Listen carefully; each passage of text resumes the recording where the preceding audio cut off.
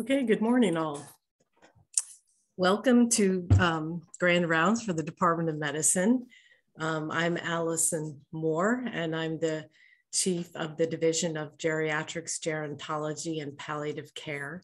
It is my distinct pleasure to introduce today our speaker, Dr. Anthony Molina. Dr. Molina was recruited here in 2018 from Wake Forest University section of Gerontology and Geriatric Medicine. There, he was part of their Claude Pepper Older Americans Independence Center, which is a P.30 funded by the National Institute of Aging. His prior education included an undergraduate work at UCLA, Ph.D. at the University of Illinois, Chicago, and 2 postdocs, one at Harvard and another at Boston University. Here, Dr. Molina serves as the Vice Chief of Research in the department in our division. And he is part of another NIA-funded P30, the San Diego Nathan Schoch Center in Basic Biology of Aging, leading the Human Cell Models core resource, along with Sanford Burnham Prebys Discovery, as well as Salk Institute. His research is focused on the role of mitochondria in human aging and age-related diseases and conditions. He's investigating, in particular, the role of mitochondrial bioenergetics in the physical and cognitive abilities of older adults and the pathophysiology of age-related diseases and conditions such as frailty, heart failure, and Alzheimer's disease.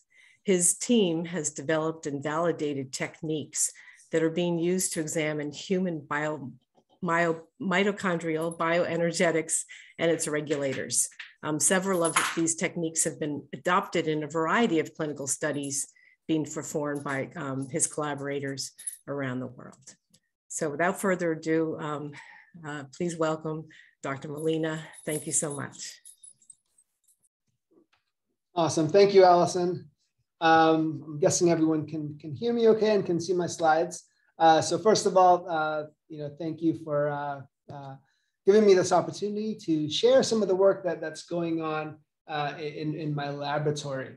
And I'll try to keep this, relatively informal and really hope to stimulate discussion. And also, we're always looking for new collaborators. So hopefully some of the things I'll talk about today will spark an interest, and people, please feel free to reach out to me to learn more. Now, in keeping with how we do grand rounds in medicine, I was asked to share a little bit of my background and how I came to be doing what it is I do today.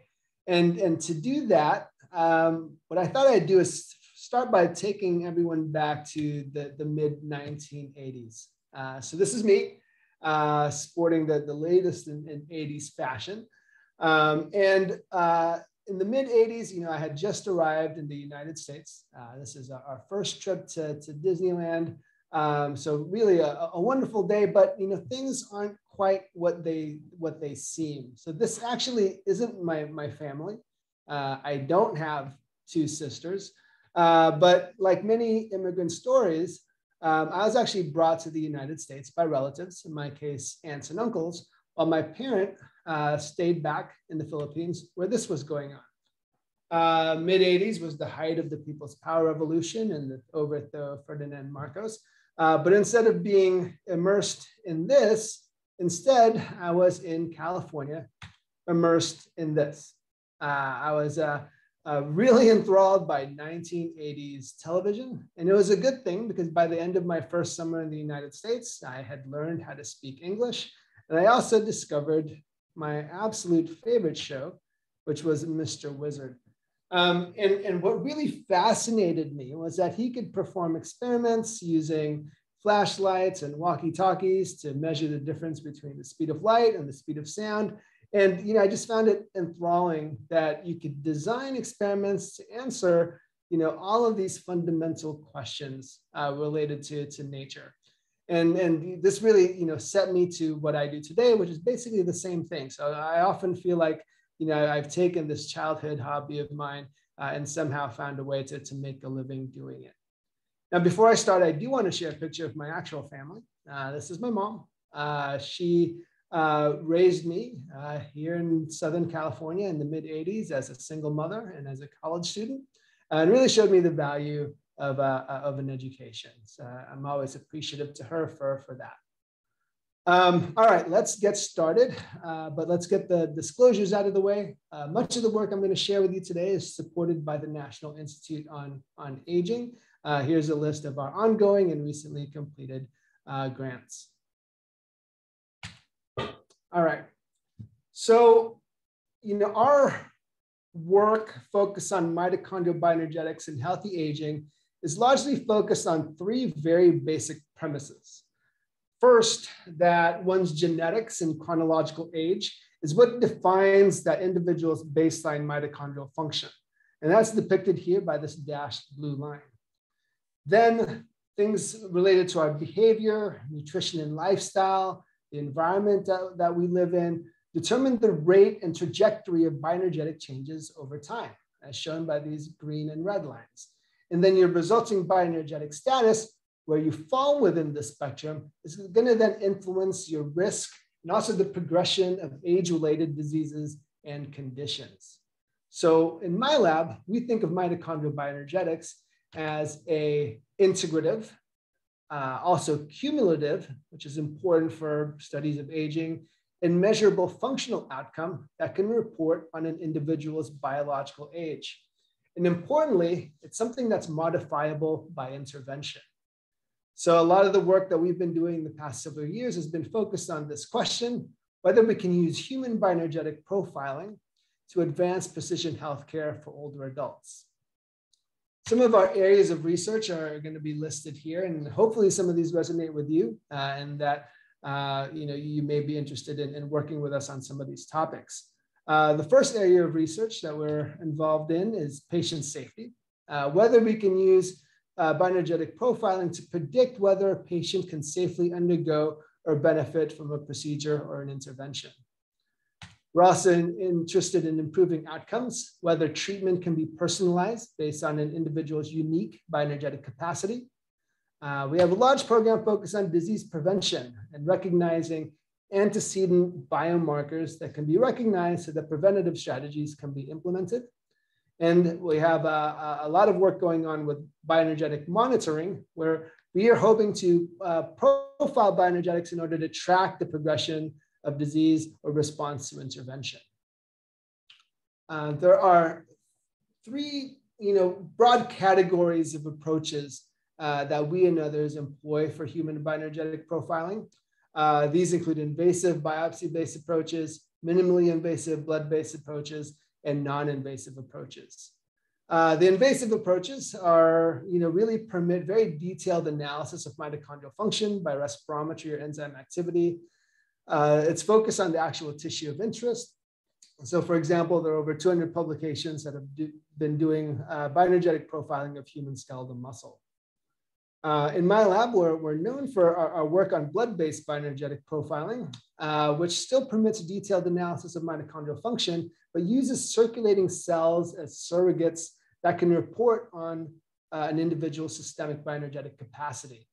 Some of the benefits about this is that, for example, these samples can be collected at multiple sites and shipped to a central lab like ours for analysis. I'm not going to talk about non-invasive approaches. We do utilize this in some of our studies, but these are largely imaging-based. Okay, so what are we actually measuring? So I'm going to share with you a figure of the electron transport system.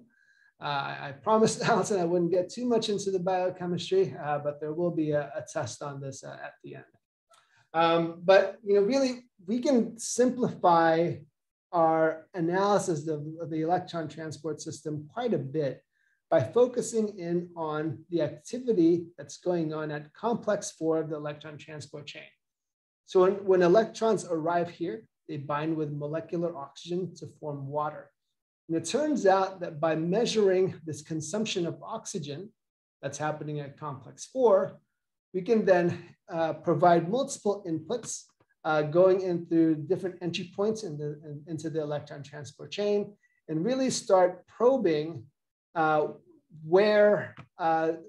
what's driving differences in mitochondrial function. So here we're feeding electrons through fatty acid oxidation, complex 1, complex 2, glycerol 3-phosphate. We're also looking at maximal respiration. So what we've designed here is a single assay that can diagnose different mitochondrial activities. We've been using this approach in numerous studies, focused on things that are going on both above the neck and below the neck. We have projects focused on Alzheimer's disease, heart failure, and also the physical ability and frailty of older adults. So let's go ahead and go into some examples of our studies. And the first example I'd like to share with you is our work on heart failure. Heart failure is, really recognized now as a disease of aging. It's the most common cause for hospitalization among older adults. And the particular form of heart failure we're interested in is heart failure with preserved ejection fraction, which now accounts for about 50% of all heart failure cases. The number of HFpEF cases is going to continue to grow because the common risk factors for this form of heart failure are things like obesity, diabetes, and age. Things that are all going up in our population. The primary manifestation of HFpEF is severe exercise intolerance, and it also has numerous features that signify an accelerated aging phenotype. Now, unfortunately, therapeutics targeting cardiac function for HFpEF have largely failed. But interestingly, the treatments that have shown promise are things like strength training and caloric restriction, interventions that are thought to have systemic effects. And there are now multiple lines of evidence indicating that impaired skeletal muscle metabolism in HFpEF is what is likely being targeted by these interventions. So we became interested in first defining what's going on with skeletal muscle mitochondrial bioenergetics in patients with HFpEF. So we recruited 27 patients with HFpEF and 45 healthy controls. These two groups are relatively well age matched, and the proportion of women compared to men was pretty similar between groups. Again, HFpEF is more common among older women. You will notice that there are dramatic differences in BMI, an average BMI of nearly 40 in HFpEF patients and nearly 50% body fat. So this is really part and parcel of this disease. As I said, the primary manifestation of HFpEF is exercise intolerance. So as expected, we saw significantly reduced peak VO2 in the HFpEF patients versus the healthy controls, and a reduced 6-minute walk distance as well. So what we then did with these participants was to perform muscle biopsies and do high-resolution rest spirometry of permeabilized muscle fibers shown here. And this is just an example of the protocol that we employed. And what we found is that across the board, and every parameter of mitochondrial function that we looked at, there was significantly lower mitochondrial respiration in the patients with HFpEF compared to the healthy controls. I'm just pointing out these three with the red arrows because this refers to complex 1, complex 2 respiration, and the maximal capacity of the electron transport system. And focusing in on max ETS, you see that there's really good separation between our healthy controls and our HFpEF patients. Now, when we look at correlations to peak VO2, you get a significant positive correlation and excellent distribution between these groups. So really striking the level of mitochondrial dysfunction we're seeing in these patients. We also looked at differences in physical ability, here reported by the short physical performance battery score. This is a comprehensive score of various measures looking at gait speed, balance, and strength. And you see, once again, there's this positive correlation, good separation between the two groups. However, SPPV has these well-known ceiling effects because the highest score you can get is 12. So we also looked at the individual components of the SPPV score and found correlations with with time to complete a 4-meter walk and also time to complete a chair stand test. So again, really strong separation between these groups. So, this is an example of the work that we do with biopsy-based bioenergetic profiling. But what about blood-based bioenergetic profiling? Our hypothesis here is that instead of looking at biopsies, we can use circulating cells to report on systemic bioenergetic capacity. So this obviously has numerous advantages. It's minimally invasive. It's suitable for a wide array of patient populations, including frail older adults that we work with. It's suitable for serial assessments, if you want to monitor bioenergetics over time. And it's also suitable for multi-site and off-site clinical studies. The general premise for why we use blood-based bioenergetic profiling is pretty simple. It's that these cells are circulating and continually exposed to other non-cellular circulating factors that we know mediate bioenergetic capacity of other tissues of interest.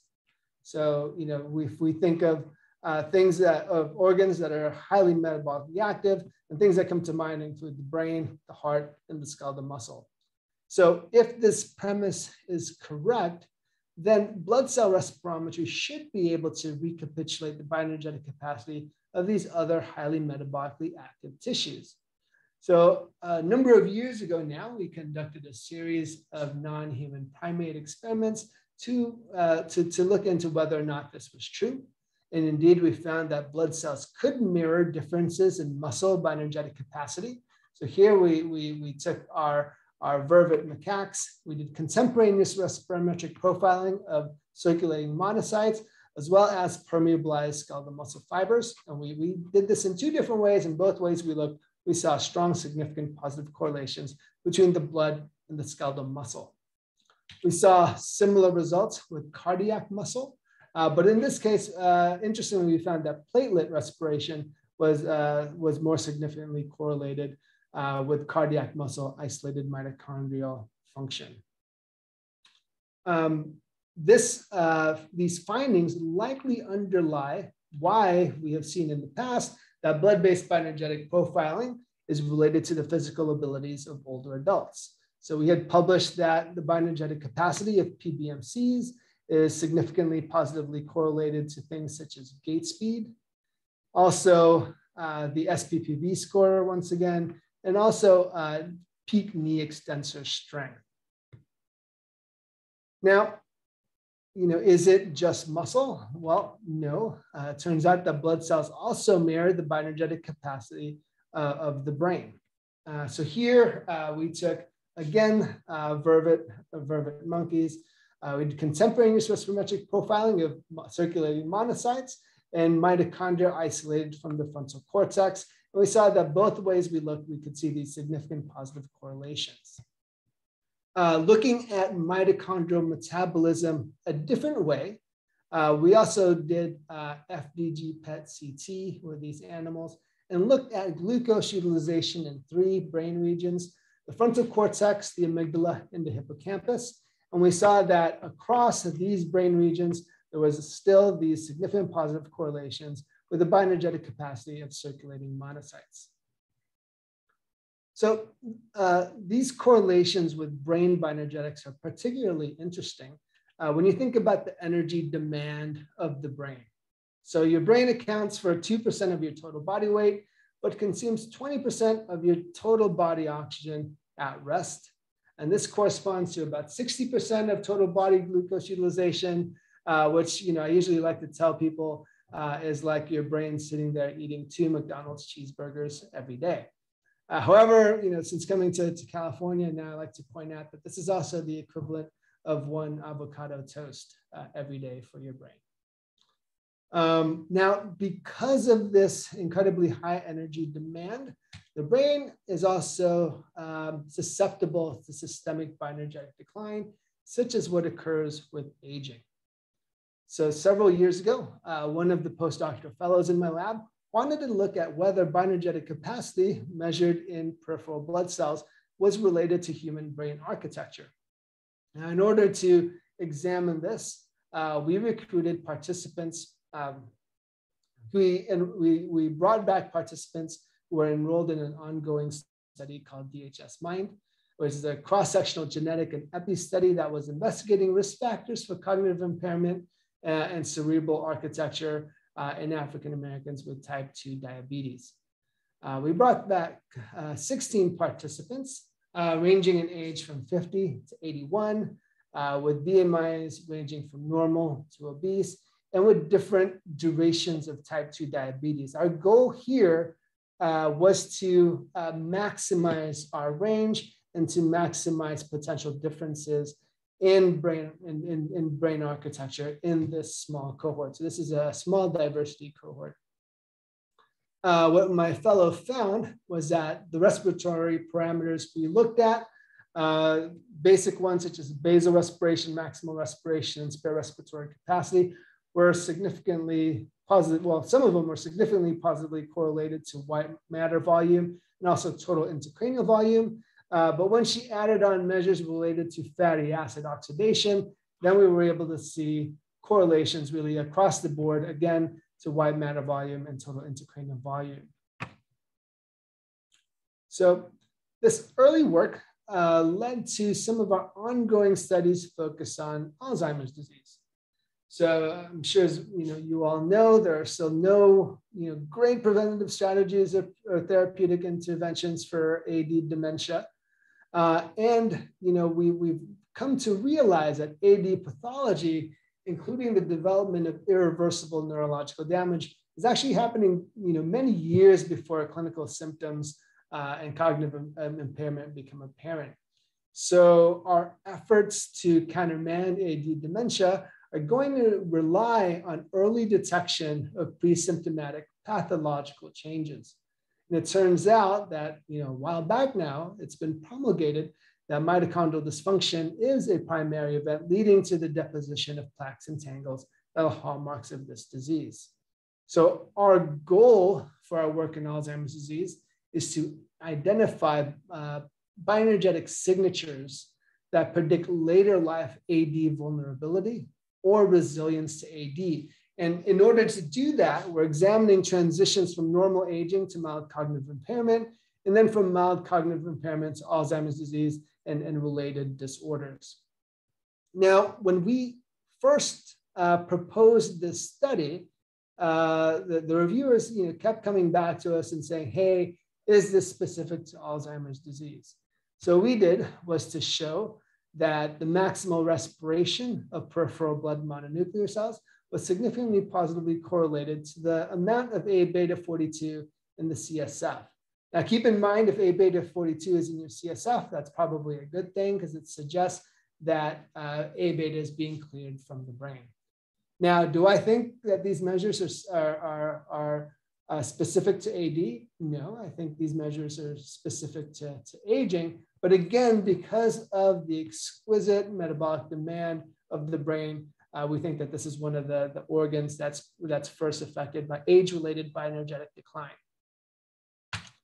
So here's the design of the study. We're actually now in the 4th year of this, and we're performing bioenergetic profiling at year 1 and again at year 4. Every year, we're doing cognitive assessments and looking at various AD biomarkers and pathologies, including amyloid, FDG PET, and various CSF biomarkers. Like I said, we're now in the 4th year, but I'm happy to share with you some of the unpublished interim analysis. Here are some of the characteristics of the cohort thus far. When we looked at participants across our 3 groups, normal cognition, MCI, and dementia. As expected, there's lower MoCA scores with MCI and dementia, lower 3 mini mental scores, particularly in the patients with dementia.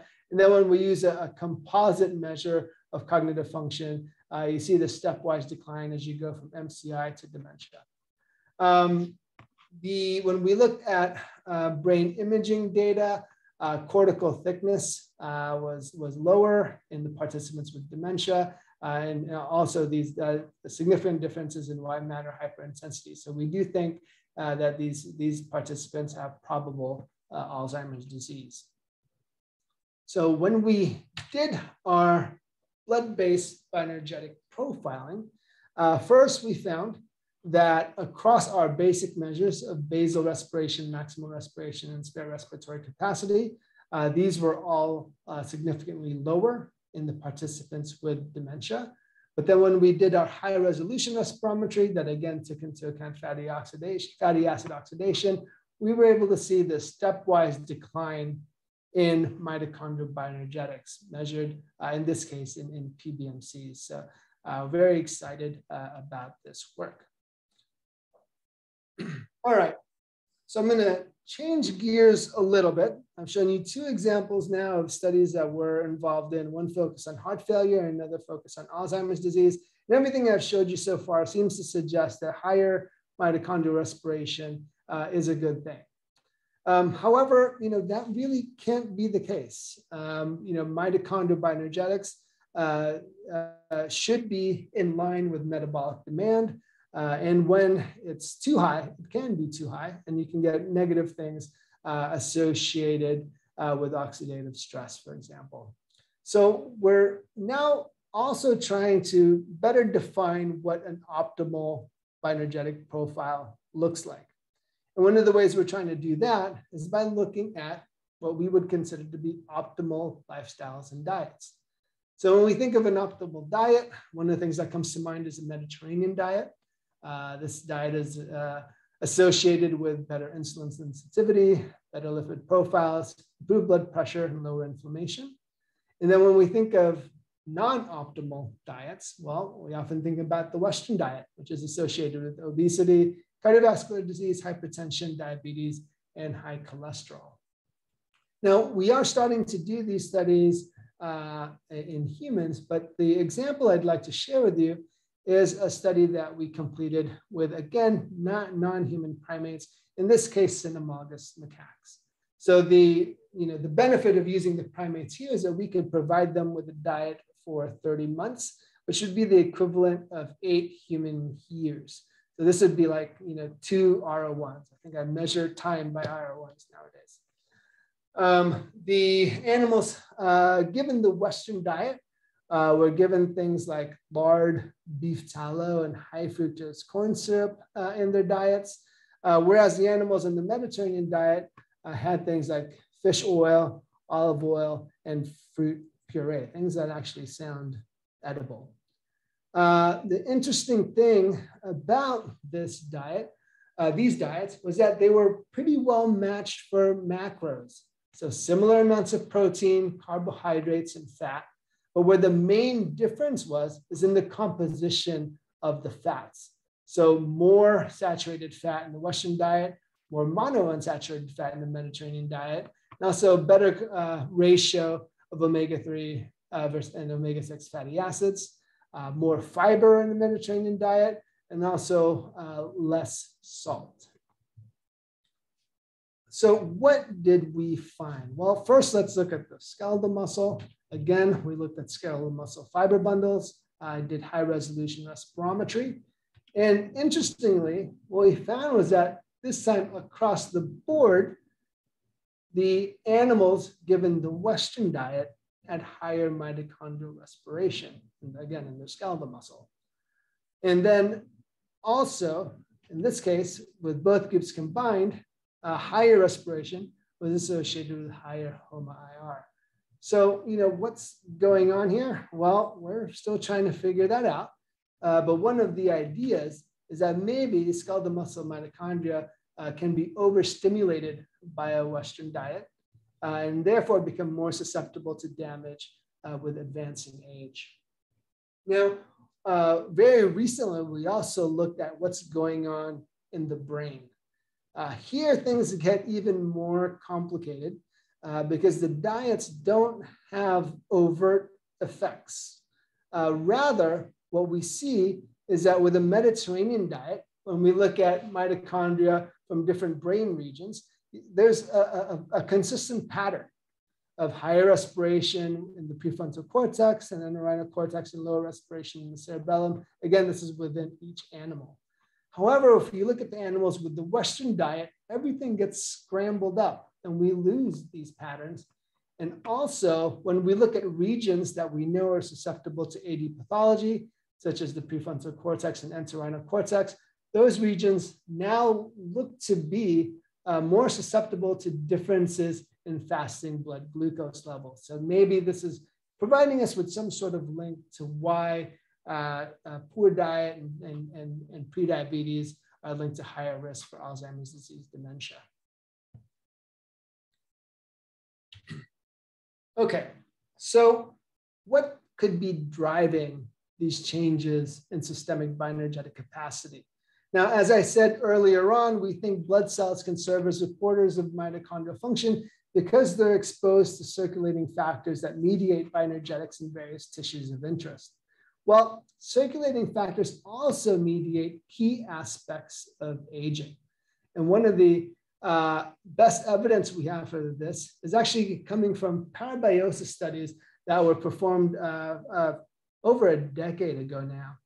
And what researchers showed is that connecting the circulatory systems of young and old mice could have systemic rejuvenating effects for the older animal, called a parabiont, and deleterious effects for the younger animal. And these effects were seen in various tissues, including the CNS, skeletal muscle, liver, heart, and pancreas. So a graduate student in my lab, who's now actually defended her thesis, wanted to see if circulating factors could also mediate age-related bioenergetic decline. So what she did was to set up 3 experimental groups. She connected the circulatory systems of young animals to young animals. These are isochronic controls. Another isochronic control is old animals connected to old animals. And then young animals connected to old animals. And these animals remain connected for 7 to 8 weeks. At the end of that, she collected soleus muscle and did high resolution spirometry of, again, muscle fibers from these animals. And what she found was quite striking. So let me walk you through this. And you know, the data is really the same no matter which parameters we look at. So let's just focus on maximal capacity. So as expected, you see the highest capacity in the young animals connected to other young animals. These are the young controls. The lowest bioenergetic capacities were exhibited by the old animals connected to other old animals, our old control. And interestingly, our heterochronic pairs shown here in the gray bars are both exhibiting low bioenergetic capacity that looks a lot more like the old animal. But what's most striking to me is that now the bioenergetic capacities of the young animal and the old animal have become equalized with this connection of their circulatory systems. So this really demonstrates quite clearly that circulating factors are driving age-related bioenergetic decline. The data is even more striking when we looked at differences in mitochondrial morphology. Here, looking at total mitochondrial area and average mitochondrial area, really all the groups, the old animals and the heterochronic pairs, all looked like they're exhibiting old, short mitochondria. Okay, so now we know that circulating factors could be driving some of these age-related differences, but you know what I've shown you so far are simply animal studies. How do we translate this to human studies? Well, here's what we've been doing so far. And one of the first questions we wanted to address was whether circulating factors could mediate the bioenergetic benefits of an intervention. So we wanted to go with an intervention that we knew was good for us. So we went back to a study completed in 2013 called IMFIT. And this study was looking at the benefits of resistance training or resistance training paired with caloric restriction in overweight to obese older adults. And this is our approach. We incubated naive cultured muscle cells in serum samples from IMFIT that were collected before and after the intervention. And then the following day did high throughput respirometry to look at bioenergetic changes associated with intervention that are solely mediated by circulating factors present in serum. And here's what we found. We found that indeed circulating factors in this in vitro study could confer the bioenergetic benefits associated with exercise. Let's look at the resistance training only group. And again, let's focus on maximal respiration. you can see that the difference between pre and post resistance training was significant. Was significant and went up. Now, how about when you add caloric restriction? Well, the caloric restriction group from this clinical trial also exhibited improvements in physical performance, but they did lose muscle mass. And what we found was that serum from these participants could still confer bioenergetic benefits, although these effects are somewhat blunted compared to when you're looking at resistance training alone. So are these improvements actually associated with the physical improvements that were seen in the clinical trial? Well, first we looked at this change in maximal respiration and the individual's perceived physical ability measured by something called the MAT-SF. And we're able to see significant positive correlations with the change in respiration and the change in perceived physical ability. Now, what about objective measures? Well, we saw similar results when looking at changes in the 400-meter walk time. Didn't quite reach significance, but this is still quite a strong relationship, looking at change in max and change in time to complete a 400-meter walk.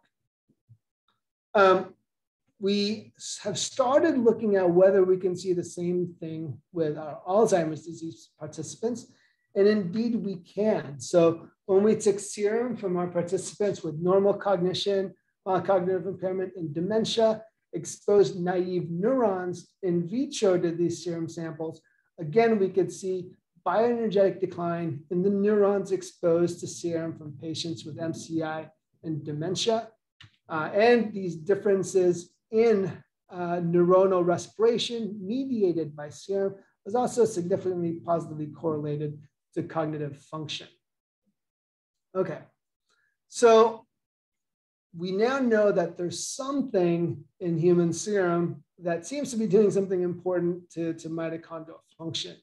But importantly, we really need to identify what these circulating factors are. And these, have really important diagnostic, prognostic, and even therapeutic applications. So this is something that we're currently working on here at UCSD, and something that we admit is going to be quite complicated. So there are a number of possible candidates for mitoactive factors in human serum.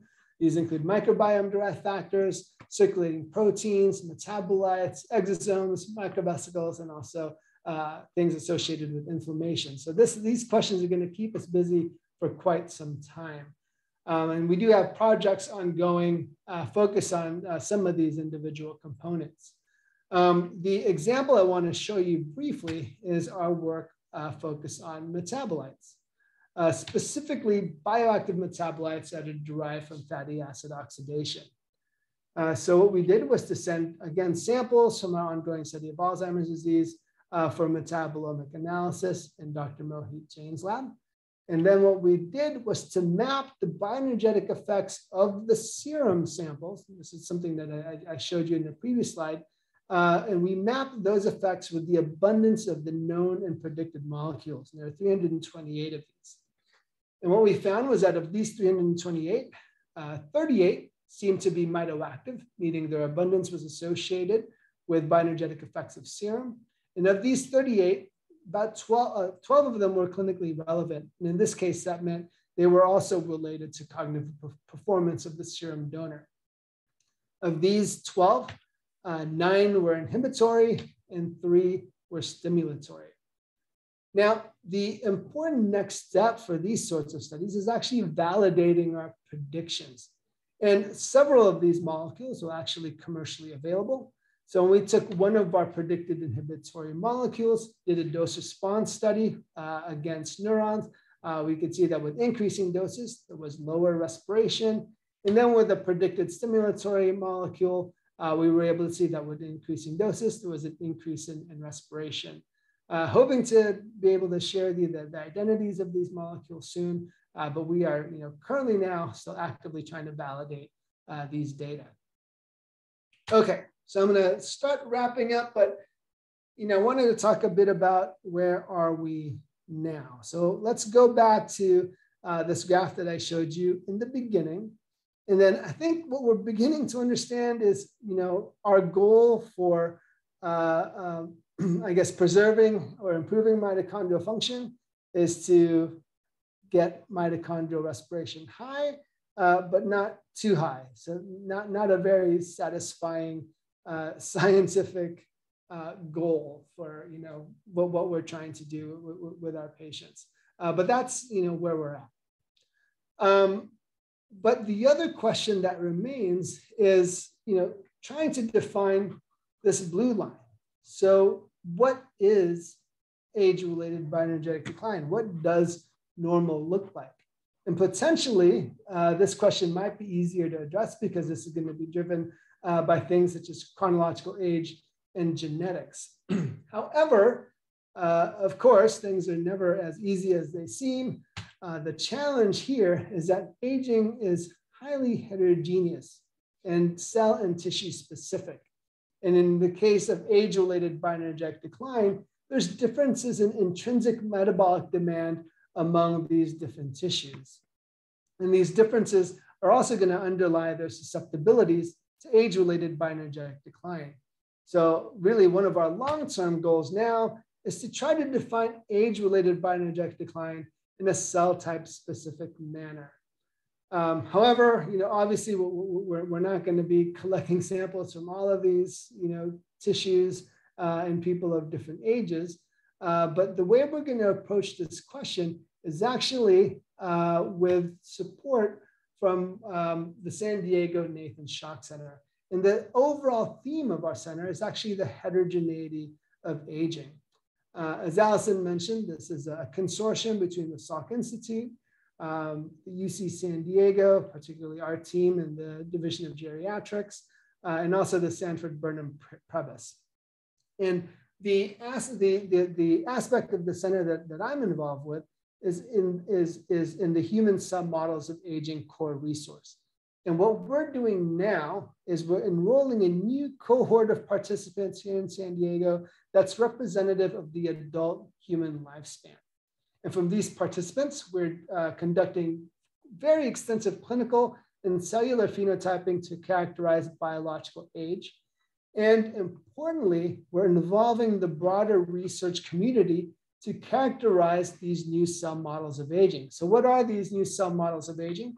Well, we are generating subject-specific fibroblasts from all of the participants in our cohort. And then really based on seminal work from Dr. Rusty Gage, we're making induced cell models and iPSC-based models. With these two cell models, we're able to characterize phenotypes of aging, including mitochondrial bioenergetics, because these induced cell models retain age-dependent phenotypes, whereas these iPSC models are rejuvenated and will show us age-independent phenotypes, so things related to genetics, for example.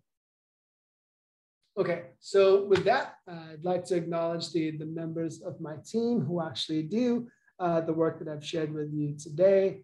And also, thank you for your attention and hanging out with me early this morning. Remind everyone to keep your mitos fit and healthy, and happy to answer any questions at this point. Thanks. Thank you very much.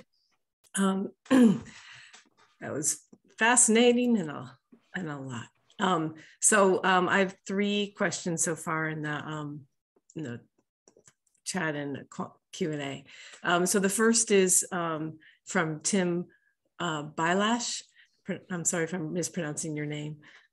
So he says part of the mitochondrial function is to provide energy for cell growth, NADH versus function, ATP.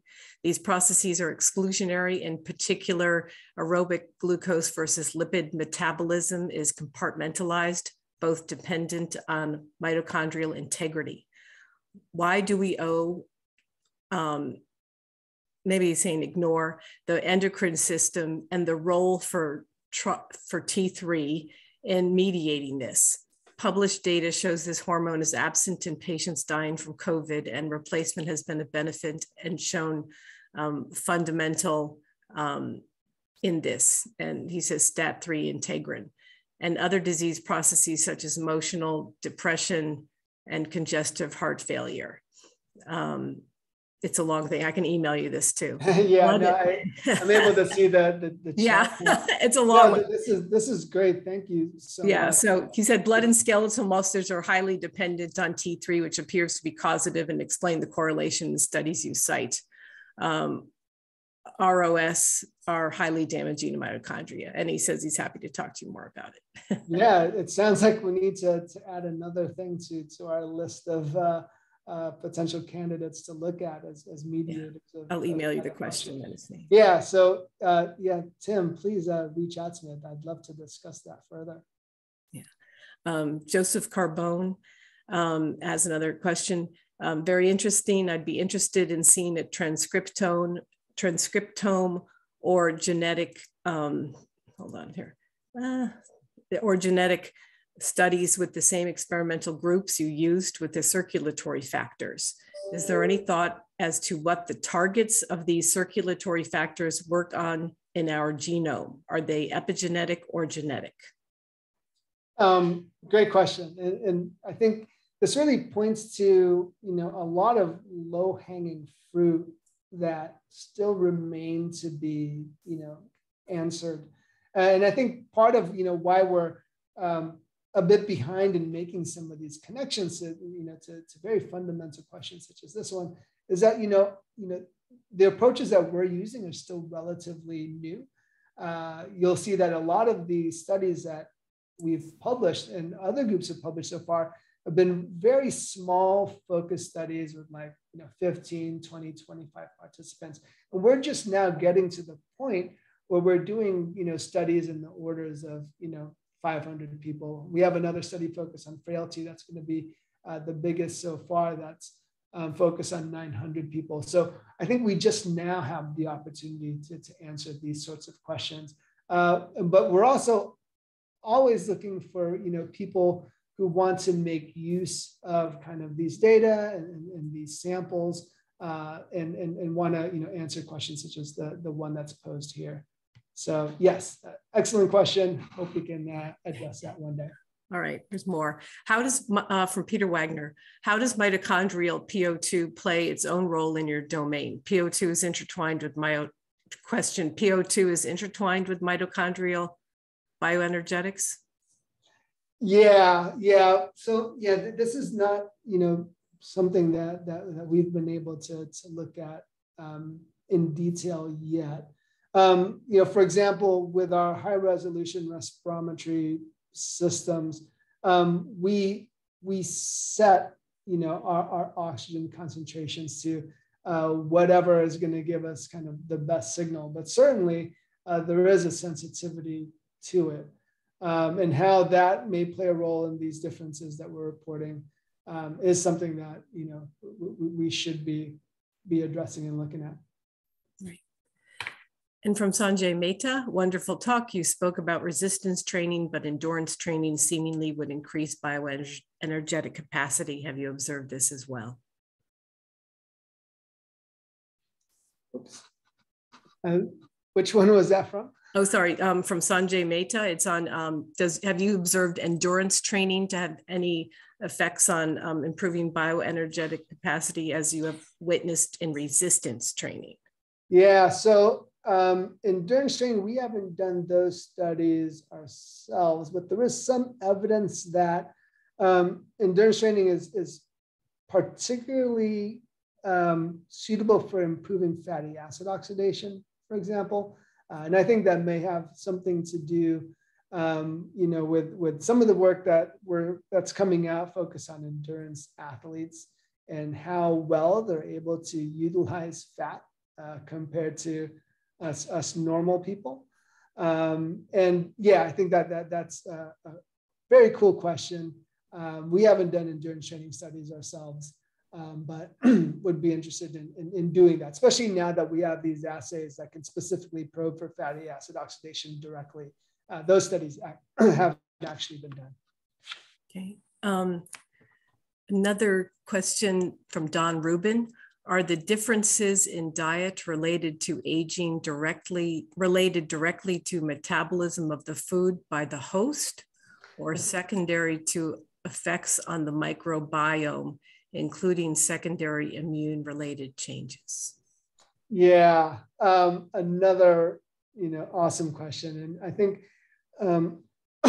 excuse me, among the candidate factors that I listed in my slides as potential mediators of systemic bioenergetic capacity, I did put microbiome-derived metabolites. So someone pointed out to me a number of years ago that a lot of the things that are metabolized by mitochondria are actually coming directly from our microbiome or going through our microbiome.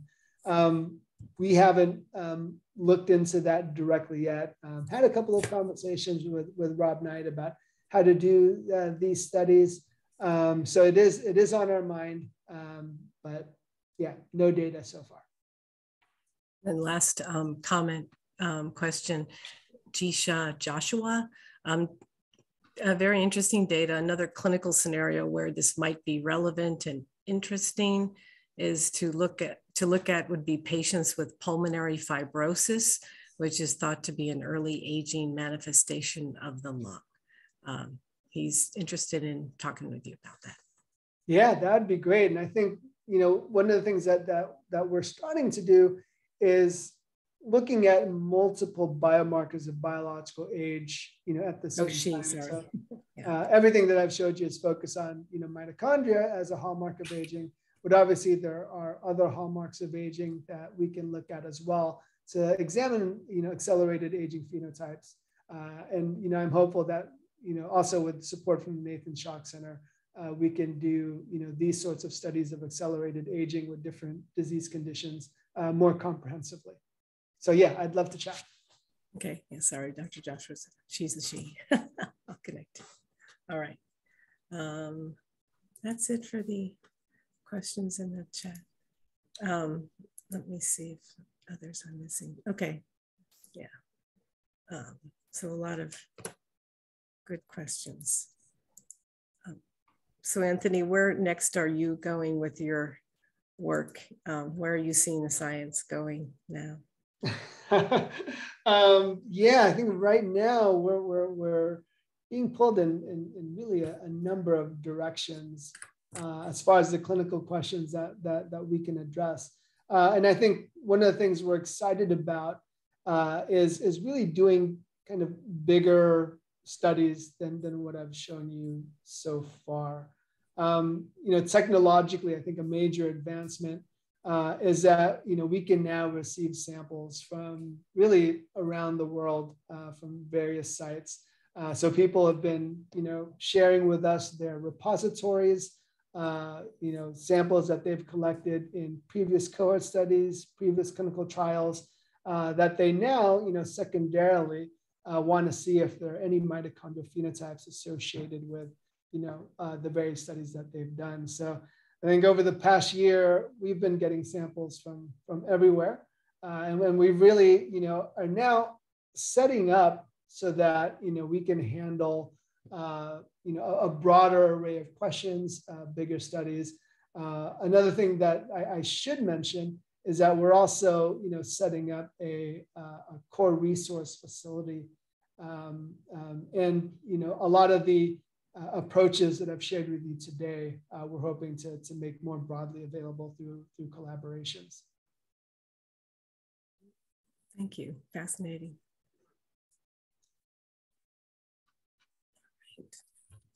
Right. Well, without further ado, maybe we can have a few minutes before our next meetings, and please claim your CME credit. All right. Thank you so very much, everyone. Thank you. Thanks, Dr. everyone. Fantastic. All right. Take care.